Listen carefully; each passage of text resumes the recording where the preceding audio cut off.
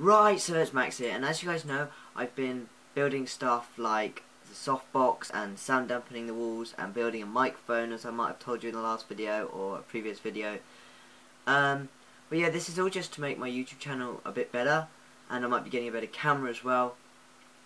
So yeah, but while I'm doing this, I'm kind of having a little sort out, as this big computer that I've told you about will eventually be my editing and uploading and everything kind of YouTube and other stuff, but mainly for YouTube.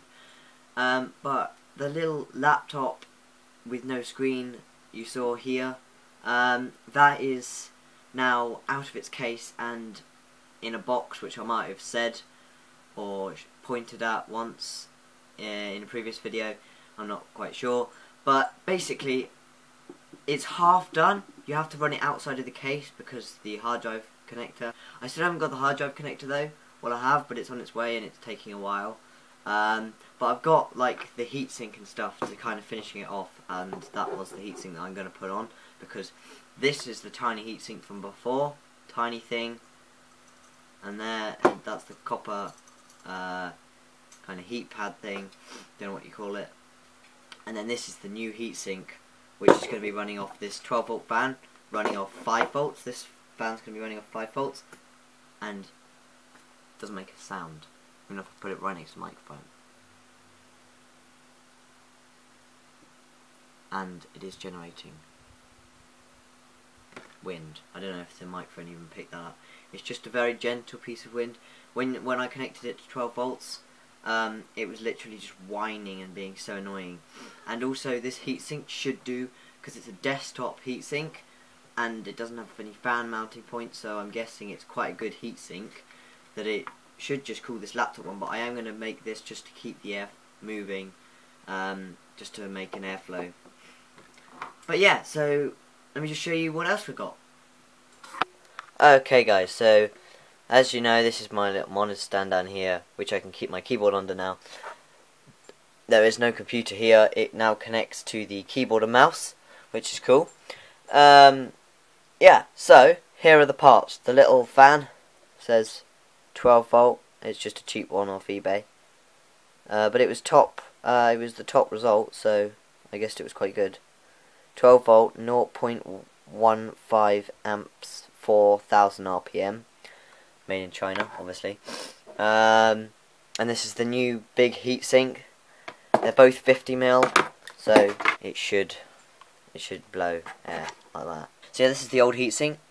The one that's going to cover this second chip is this heatsink here. It's going to cover this little chip, and then there's the CPU, which the big heatsink, the big copper one, will cool, and that is where the fan's going to go, just in that little gap there, blowing air gently through. There's the fan connector, which I need to keep cleared, even though I'm going to cut off the fan connector and just attach the cable that I don't need, so this one, because otherwise the computer will not pick up the fan and won't boot up. Yeah, that is, if you want to know more about all of this stuff, I'll put a card up in the corner to one of DIY Perks' video. But anyway, so let's just get into building it. So I'm just going to show you guys how the heatsink fits. Basically that goes that way around. It does go over the RAM a bit, but I'm not too bothered, as this will just be screwed on. But yeah, basically it will go like that, and the fan will be able to plug in. The little heatsink that I showed you guys goes there, just to keep that cool. Here's the thermal paste, thermal grease. Yeah, there's loads in here. It's a 30 gram, I think. So I need to mark out where to drill holes, because I obviously need to drill holes to mount it.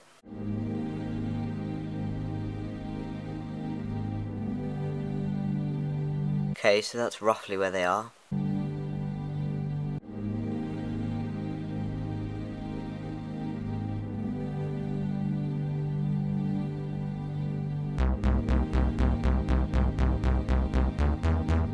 So guys, I did it on this piece of paper because I'm clever and I thought ahead.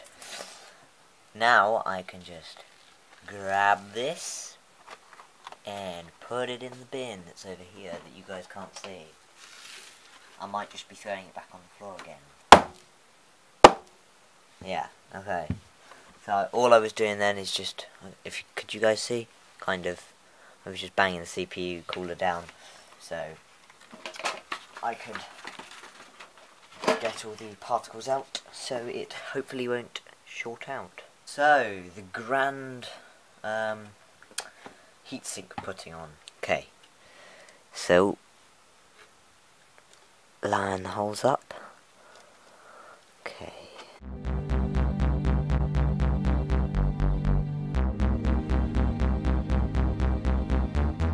So the fan connector has enough clearance that it just sits there nicely, which is good. I'm not going to be using this fan, I'm going to be using that fan that I showed you a minute ago. Okay guys, so I've hooked up the fan to the sensor wire, so just there. If I show you a bit closer it might help. Down there into the connector, but then it is hooked up to this USB, so it's running off 5 volts. So it spins slowly, as I talked to you guys earlier. And I've put both the heat sinks on with some thermal paste, and now the moment of truth. Let me just turn the monitor on first. The monitor that I made from DIY Perks' video. I also made a video on, go check that out up here. And yeah.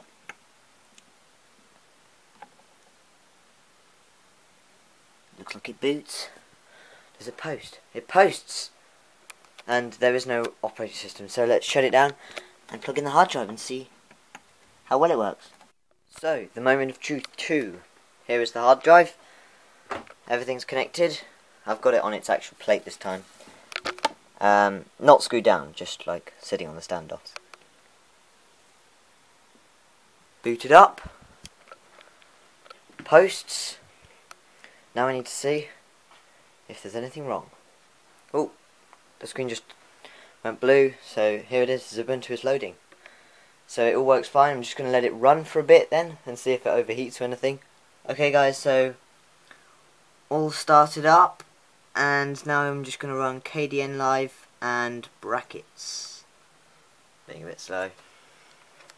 But this laptop, or now computer, is 11 years old.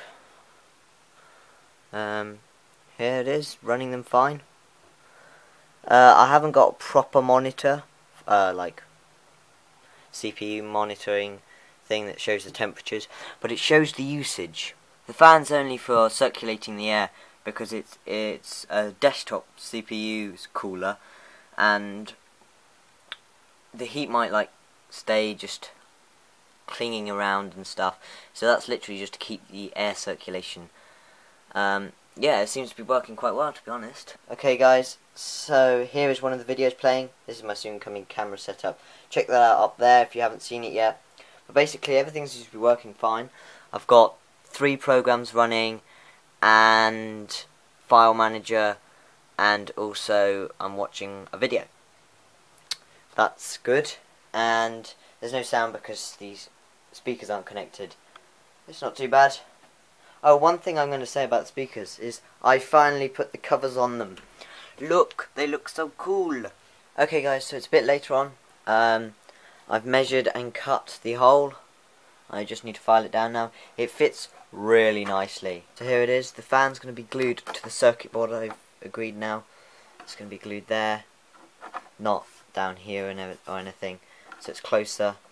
And then I'm going to build a little thing to go over the top that's level with that, nice and flush. Here's the front, by the way. There are all the ports. That's aux, that's mic. Oh, and I'm also going to varnish it as well, but just not in this video. So yeah. So I'm just finishing filing all of this, and yeah, I've done most of it. But yeah, it's quite cool. Except for when I was cutting this with the coping saw, that happened. Look, you can see the gap. Yeah, I need to re-glue that. But I don't have any glue here, so when I get to my dad's I'll do that. Same with this, I'll do it at the same time as this. Also, this will give it some support. Okay guys, so it's the next day, and I'm kind of in my school uniform, but I'm also at my dad's. What I've done is I've cable tied that there because that kept moving around every time I moved the computer, every time I unscrewed anything. This thermal paste doesn't really glue, it's just the grease. It's just like, it just is the thermal stuff, it's no glue or anything. It doesn't actually keep it stuck, not that I think any stuff does. But anyway, I've also put underneath the hard drive because when I got to my dad's earlier today, the IDE extension arrived. So that's there, nicely just sitting there on the hard drive that's slightly not screwed down properly. And here's the fan that is running off this USB that I need to drill a hole in the side of the case so that can just come out and then go back around. Okay guys, so this is kind of it. There's a little ugly USB to power the fan. Oh yeah, by the way guys, this is the bottom that I never ended up putting on because I still need to glue some bits of batten, because last time I glued this on it ended up going a bit like that into it.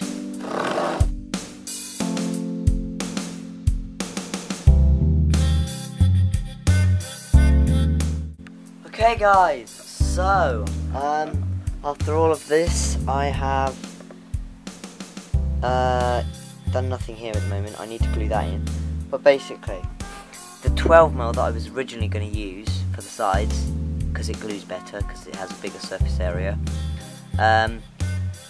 didn't have enough clearance on the left side. Even though that's on the right, it's because like you flip it around and then it's correct. So basically when the fan was in here like that, the RAM stopped it from going left anymore. You see that? So it's not centered, and there's not 12mm there, so I had to use 6mm there, 6mm on the top like I was originally going to, and then I need the 12mm here. So once the glue's dried and I'm ready to do it, and I charge my battery because it's dead, we can carry on. Okay guys, so the glue has not really dried but kind of dried, and I kind of have to go now, so that's why I haven't left it to completely dry, but it will dry in there. But basically all I'm going to do now is just glue that there as close to the edge as I can, and then it will bring in fresh air and blow it through the heatsink. Maybe I'll do it in the middle. Yeah, that's what I'm going to do. I'm going to put it there, so it's got some air to breathe all the way around. So just going to do that now. Okay guys, so the hard drive extension didn't work, so I had to send it back, so that's why this is recorded about a week later.